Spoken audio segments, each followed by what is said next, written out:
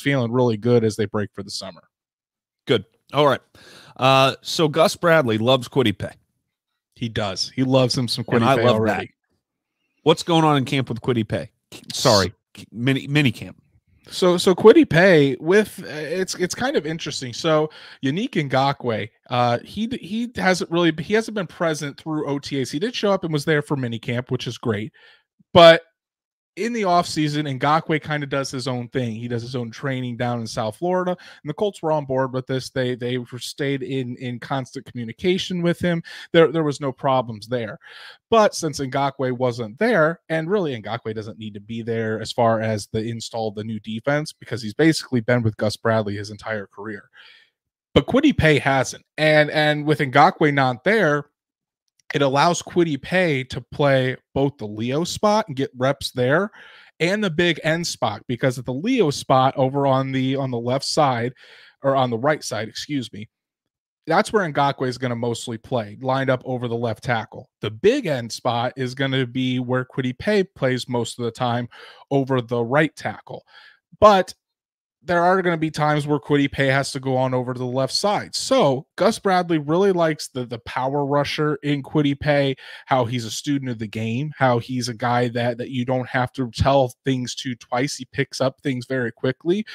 But that time that Ngakoue has been away, it's allowed Kwity Paye to really get reps at both of those spots. So in case he does need to fill in over on the on the right side, if Ngakoue needs to take a break or Ngakoue goes down with injury, Kwity Paye can move from the big end over to the Leo spot, and it's going to be a seamless transition. So Gus Bradley spoke to the media yesterday and had a lot to say about Kwity Paye, all good things. And I think this is setting up for Kwity Paye to have a really, really nice second season for the Colts.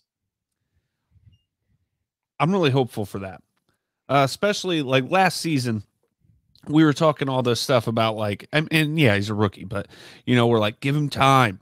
Well, he didn't have very many sacks in college. Well, it's a different scheme. College is harder to get sacks. And then what was that guy, a senior out of Michigan this year in the draft? 10 sacks, something like that last year. I was like, oh, well, that doesn't look good for our argument for Kwity last year. But I do think he's going to find home a good chunk of times this year, especially in a defense that's going to give him that opportunity.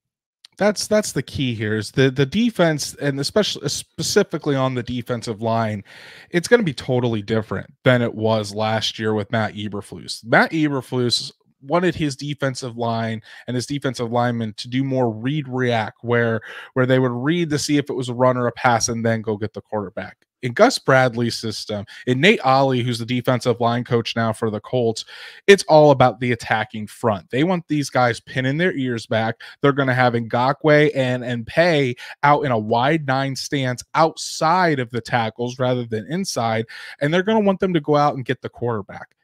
They put Ngakoue over in that Leo spot, which is for the faster, explosive defensive ends, more of the, I wouldn't say finesse, but just more of the speed rusher.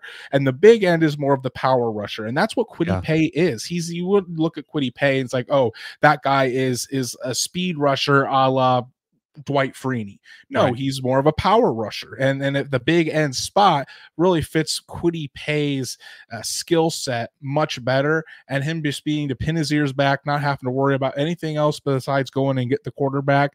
That's, I think, is going to be a big difference you're going to see this year. Short answer here, Andrew. If that's the case,